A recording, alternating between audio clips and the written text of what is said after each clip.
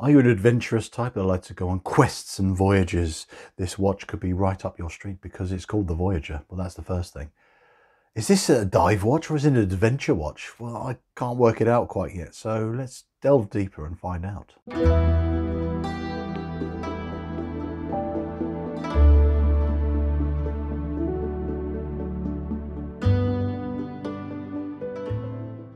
So here it is, the Voyager version 2 from Phoibos. First of all, price, €255. Lots of different colour choices.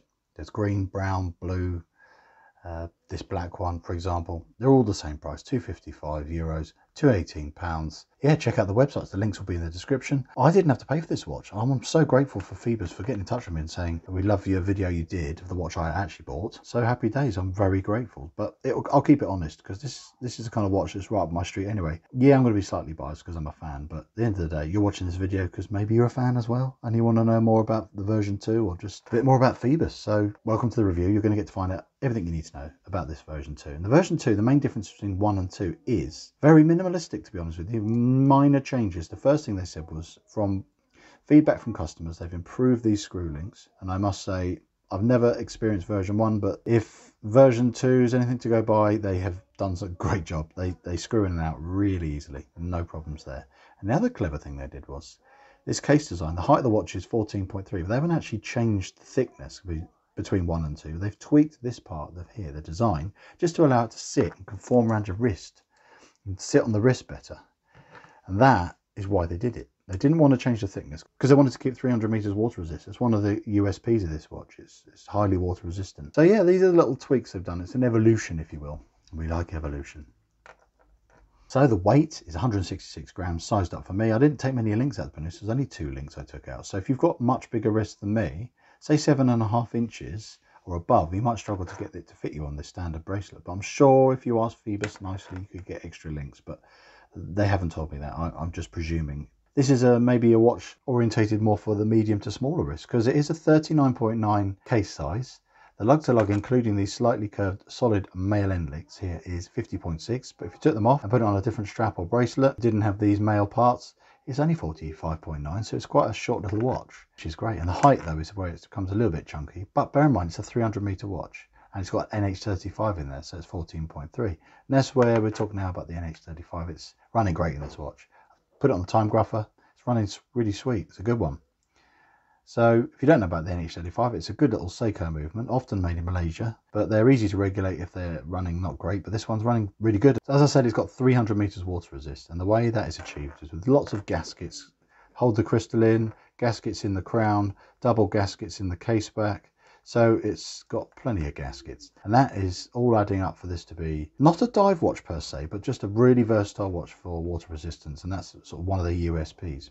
And I think it's good to know. It's a peace of mind knowing that whatever you kind of throw at this watch, it can take it. Adding to that is you've got the scratch resistance of double dome sapphire, which just adds sort of a lovely bit of design to it. So it's ever so slight curve, and it's got AL coating, 3 layers of it on the underside with a slight blue hue, as you can see, and no distortion because you got your double dome. For clarity, for seeing in poor light conditions, you can't beat the lume on this. At this price, it's very hard to beat, to be honest with you. It's fantastic. You've got your 15 layers of BGW9, so it's going to be exactly on par with very equivalently priced San Martins and Kronos and things like that, steel dives as well.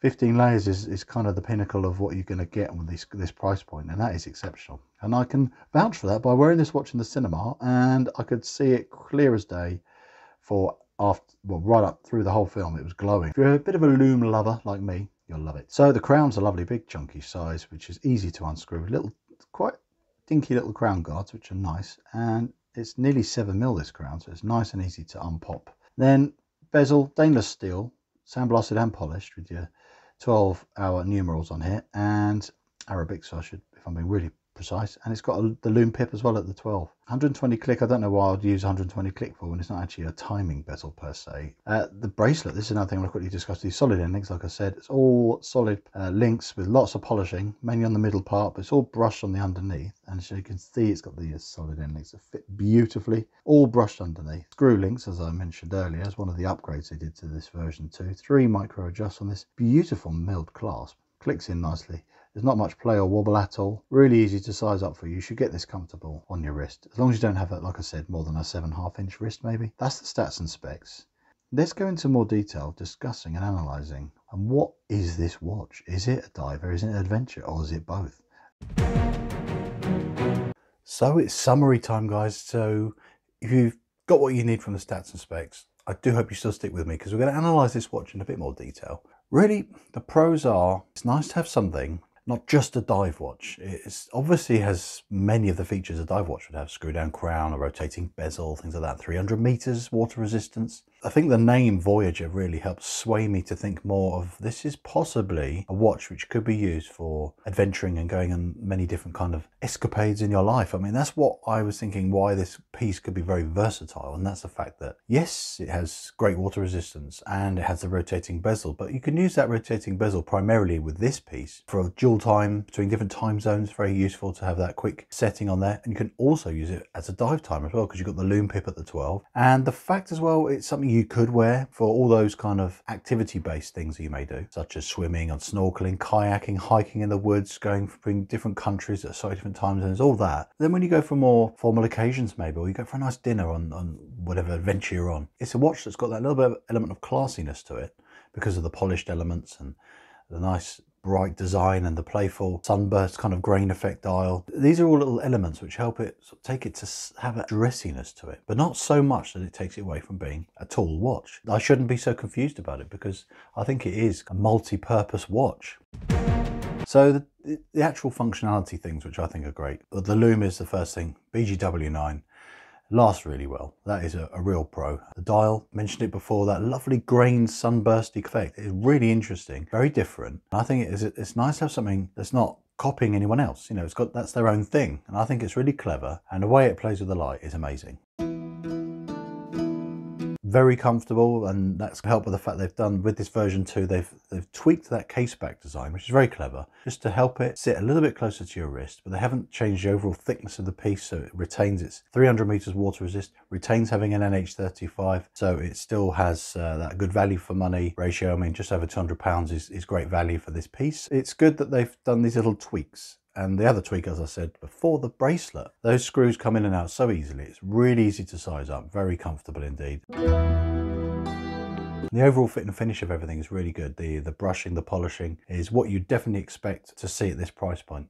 And there's no untidy bits. Obviously, being a watch sample that they've sent me, they've given me a good example. But to be honest, I've bought Phoibos before, and that had nothing of concern on that either. And they have a reputation for good solid quality, and I would say I would trust that whatever example you may buy wouldn't disappoint. I've never heard a bad thing, to be honest with you, in comments and forums and things like that. Great to have a dive style watch, adventure watch, which isn't a big hulking great thing. 40mm is a great size. I love the feel of that rotating bezel, 120 clicks, a little bit stiff. It does a great job of doing dual purpose functionality, and it's a fun thing to fiddle with. You know me, I like to fiddle with my bezels. And the clasp, oh, it's so beautifully machined. It's a milled clasp, lovely feel with the pushers to open it and close it. There's no wiggle. I did have on a previous Phoibos before that the clasp was had a bit of play in it, but this one seems to be a bit more honed and really well fitting, well machined piece of the watch. So I'd say that's another positive. Yeah, and the overall styling is very interesting. I think it's fun to have these unusual angular indices. The hands are very angular, chunky, it's quite thick, it's got some unusual elements to it which take it sort of away from the norm, if you will, and I do like that element of its styling, but it's not without a few faults, and that's what we'll move on to now, because obviously I said earlier, even though I was sent this watch for free, I don't have to send it back. I'm not going to just sing its praises and say goodbye. No watch is perfect. I always say that nothing's perfect, and these are only my opinions.